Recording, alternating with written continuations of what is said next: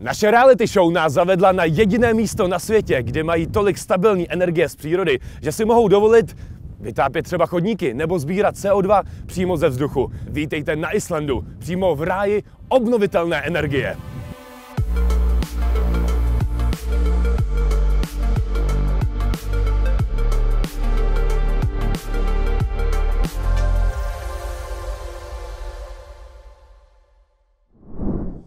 Země ohně a ledu leží přímo na středoatlantském hřbetu, který odděluje euroazijskou a severoamerickou tektonickou desku. A právě tomu vděčí za sopečnou aktivitu i geotermální bohatství.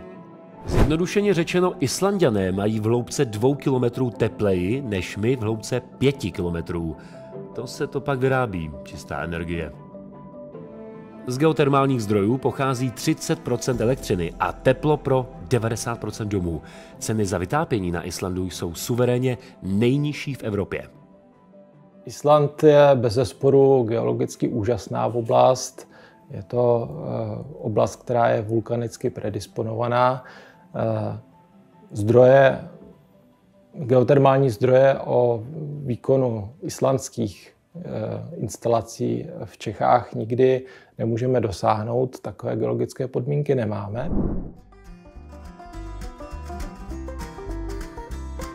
What do you think about geothermal energy? Are you proud about it? Cleanest one. Even the windmill are more pollution than the geothermal. Of course, I'm very proud about geothermal energy. I'm a geographer. Environmental things are my interest. It has always been there, so I'm not proud. It's just good, normal. Yeah, okay. Good to have it. I think that this is one of the most sustainable way of the energy sources. Though my main problem is that it depends on the location. So in Iceland, it is amazing that they have that much energy, but it is not transportable, and that way it is like limited. Právě teď se nacházíme u největší geotermální elektrárny na Islandu. Je to také 8. největší na světě. Jmenuje se Helliseiði, což v překladu znamená jeskyní vřesoviště.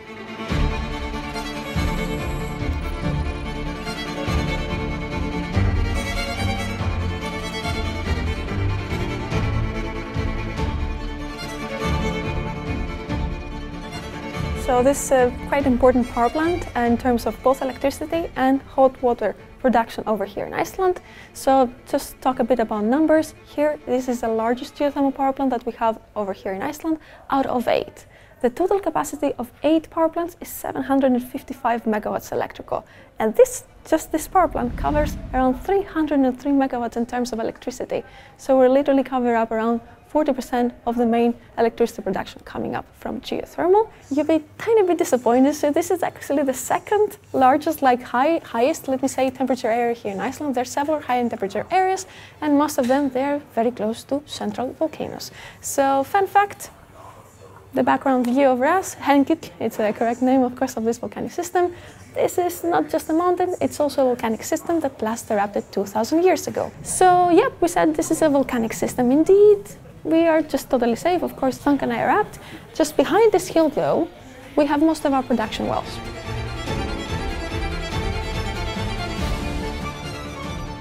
So, what was I saying? Yeah, the production wells, around 47 of them, we need to go 2.5 kilometers depth approximately. We can go a bit deeper, but we don't need to because we have really high temperatures of, on average, 300 degrees Celsius. So it's pretty high. So the production wells, they look like this igloos, this very nice and cool dome. Over there, we have drillings. It goes 2.5 kilometers depth. We have pretty high temperatures, as we said, and that's where we extract 3 things. What are those things? Water, lots of it, steam, and as you are very close to the geothermal area, you are definitely smelling, for you here, a lot of sulfide, for example, hydrogen sulfide. Just in front of us, these big tanks over here, they're what we call separators. And as the name suggests, over here we do separate water and steam. Why? We need to do this process because we only need the steam for the electricity production. No water into that. Steam runs as a turbine, produces, of course, electricity in the generator. We amp it up to 220K. and it's sent into the national grid. And that's the first part of the electricity though. Now very simply, the second part of the hot water, which you may think, okay, we get lots of water, we separated it, it's pretty hot, we send it to Reykjavik, right? No, we can't do that. And we can't do that, yes, because this water that we get from 2.5 kilometers depth, it's pretty chemical rich, let me say. So what happens? This water is really hot. Instead of sending it to Reykjavik, we get it, we go into heat exchangers. Heat exchangers, we fill them up with cold, fresh water, and into that we have tubes. These tubes contain the really hot geothermal water, and just by heat transferring, we're heating up cold, fresh water up to 85 degrees Celsius, and now we're ready. And we send it to Reykjavik. To finish, the geothermal water in the tubes, it's literally waste, it's a byproduct. So what do we need to do? We have the reinjection wells, as we said earlier, where we pump it back into the ground.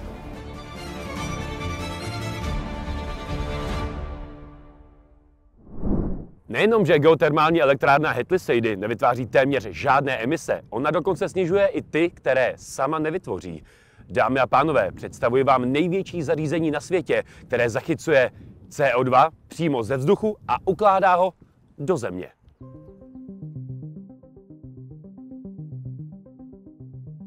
So we are on over here, Orkanaturnan, and just over outside this right-hand side of the power plant, you're gonna see the really black boxes, black fans. We have like containers over there.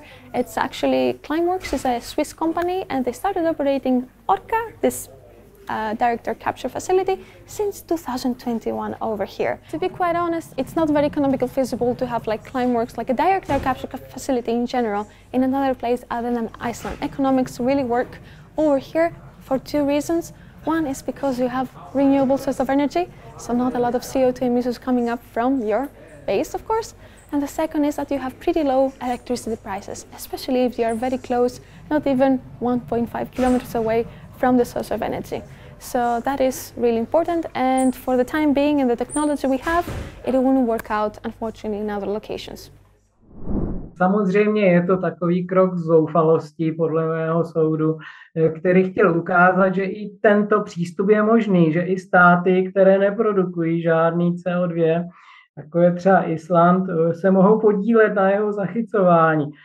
To je můj názor. Když budete ten CO2 zachycovat ze spalin, kde ho máte 15%, tak budete mít poměrně rozumné provozní náklady. Když ho budete zachycovat ze vzduchu, kde ho máte 0,4%, tak toho vzduchu musíte prosát tím materiálem, kde se ten CO2 zachycuje, odpovídajícím způsobem více, no a podle toho budou vypadat ty provozní náklady. Nyní si ukážeme první geotermální elektrárnu na světě, která v kombinovaném cyklu vyrábí elektřinu a teplou vodu pro centrální zásobování teplem. Je tu už od 70. let a jmenuje se Svartsengi.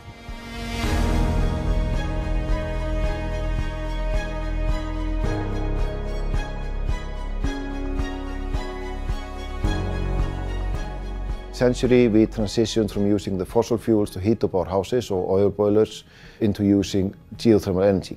The estimated cost savings for not having to import oil to Iceland instead of using the geothermal resource is around, I don't know, $700 million a year or something, which is a huge amount.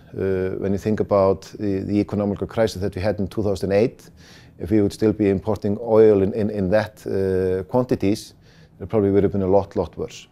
So the geothermal resource in Iceland is very important, and we use it a lot. In every small town in Iceland there's a heated outdoor swimming pool. We have a lot of geothermal hot tub at our houses. We heat up pavements, we heat up streets, crossroads and things like that, so we use the geothermal resource quite well.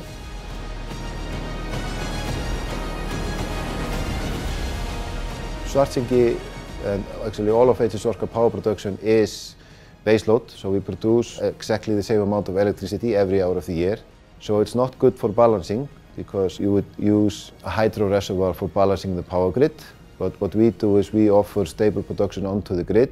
The geothermal resource is, I mean, you say inexhaustible, of course, I mean, the heat in the ground is never going to go away. But at each geothermal site, you have to make sure that you're striking a balance between utilization that's sustainable, because you can kind of deplete a geothermal resource for a period of time. So you go in, if you go in too strong, you take too much out of it, the area will cool down. It will heat up again in 10, 20, 30, 40 years, but you will deplete the resource for the time being. I mean, we definitely need to add more power plants in Iceland. We need to increase our power production because the demand is really high in Iceland for electricity.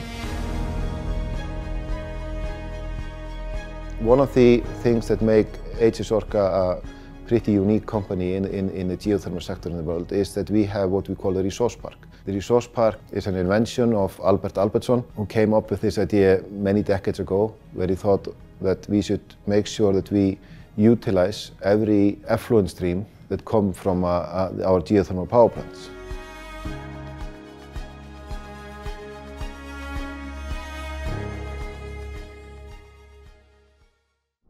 Thirty, 35 years ago, I didn't have a clue about what circularity or circular economy was. I learned it from, I am grown up and brought up by my grandparents. They were born before the year 1900. So everything was used in my home, nothing was thrown away. So circularity is actually the economy of my grandma. And I put that in my thinking here when I started to work here. The best use case, of course, is the Blue Lagoon. The Blue Lagoon fluid is the fluid that we extract from the ground and we produce electricity from and hot water from. And then it goes off to the Blue Lagoon, where it's a hugely popular tourist attraction located right next to our Svartsengi power plant. From a geothermal resource, you always have a little bit of CO2 emission. It's natural CO2 that comes from the ground, but it goes out a little bit quicker when you start utilizing the resource. So we have a little bit of CO2 emission from our power plants. It's all condensed, and we have a plant right next to our Svartsengi plant that is utilizing electricity and water. They use that to produce hydrogen, and then they add the CO2 that we have, it's emitting from our plant, and change the hydrogen into methanol. It was intended for fuel mix for cars and vehicles, but most of it, I think, was exported to Holland or Sweden, or I don't remember. It's an extremely common chemical, methanol, in all kinds of industries. And that is one way of cleaning up. We took gas, which in the past went into the atmosphere. Now we cleaned it up and made clean fuel out of it, if you will. Pokud vám jde už teď hlava kolem z toho, co všechno se dá vyrobit z geotermálního odpadu, vězte, že Islanďané zašli ještě mnohem dál. Albert Albertsson nám vyprávěl o jiné islandské geotermální elektrárně, v níž se využívá slaná voda z Atlantiku k chlazení a zároveň se tato voda přirozeně čistí pomocí lávy. A tato extrémně čistá ohřátá voda se pak používá na něco, co by bez využití odpadního tepla nemělo s udržitelným rozvojem nic společného. Part of it goes to a fish farm. And this fish farm, Stolt Sea Farm Iceland, they are growing tropical fish up in Iceland. So we have a power plant, combined heat and power as all the plants here, all the phases here. We have a fish farm growing tropical fish. Then we have two other companies for fish drying.